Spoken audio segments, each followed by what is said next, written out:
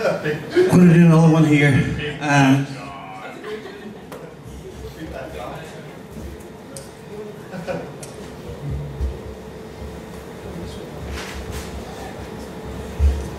I'm from a wee place called Desert Martin in County Derry, way over at the southern end of the Spurns, near Marfelt.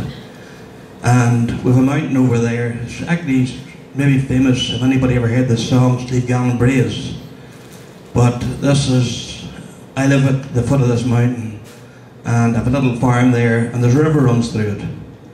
And actually I have a wee walk down along the river, and on different trees I have some of my poems sort of attached to the trees where people can walk along and read the poems and just enjoy nature. So this poem's about a place I call the resting place.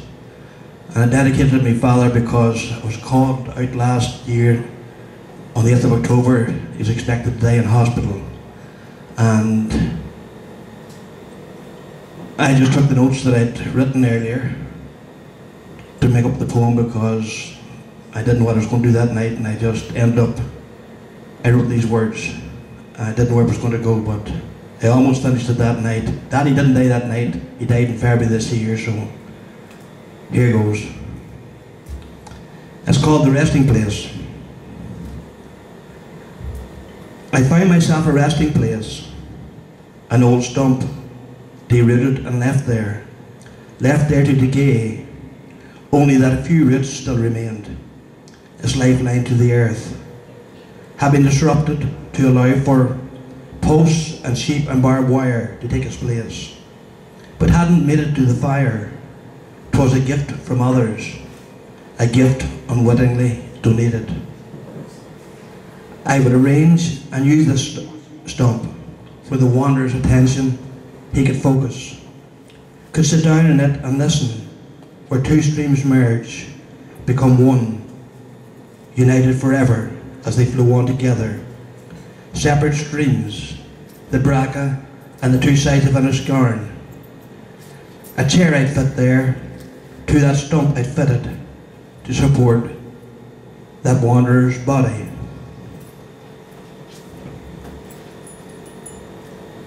I'm resting, and I'm listening, observing, contented in this near natural habitat, created many thousands, should I say, many millions of years ago. Nature working with the elements to perfect this illusion. Water tumbles past, over and around, blackened, slippy, mossy and rounded stones, as it cascades its way downstream, at the bonding of these two rivers, the Braca and the Enniscarn, where they become united, from where they flow on as one. Tay trees are full of plod, ferns and bluebells. Bluebells now dead and in disarray. It's the month of June. Hawthorn petals decorate small enclosures of wetted pebbles, trapped behind raised stones, boulders moulded into the riverbed. Holly leaves, twigs of ivy adorn these little pools, seemingly still as the main river flow passes them by. But no, a circling of petals tells a tale of a minor current refreshing this pool. Petals on the surface decaying, below a gravelly silt. Petals, a few still a pinky white, the rest a crimson singed out brown, reminiscent of an exposed apple bud.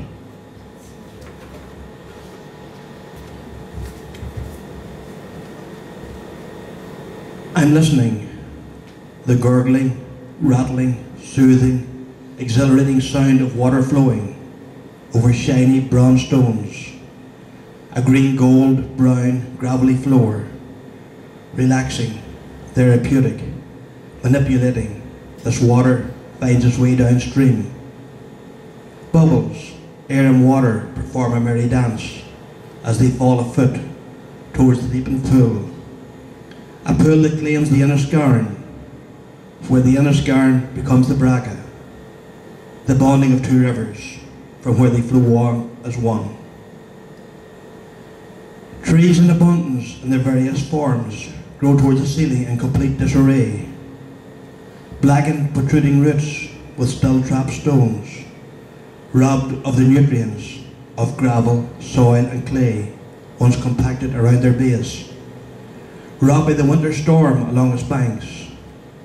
A million stories, a whole lot more, stand the test of time along this worn-out shore.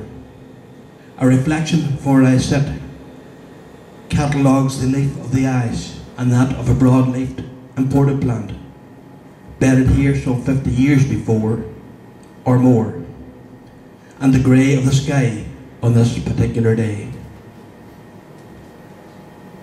A leaf in the current gets caught, becomes free, then caught, then free, sails as it rafts the naturally made rapids. Rapids not to you, not to me, but for the size of this leaf, all yellowed and alone, beneath foliage such as the black and hawthorn, holly, briar and the ash, beneath steeply sided banks of bindweed, buttercup, bluebell and pink ragworth, other common weeds, flowers that are purple, flowers that are blue, away from the sandbanks deposited before, away from the sandbanks along either shore. A leaf, maybe an alder, surfing along, descends on the surface from where over the rapids, the flow of the Braca takes over the flow, takes over the waters of the sweet Inniscarn. That's me over and out.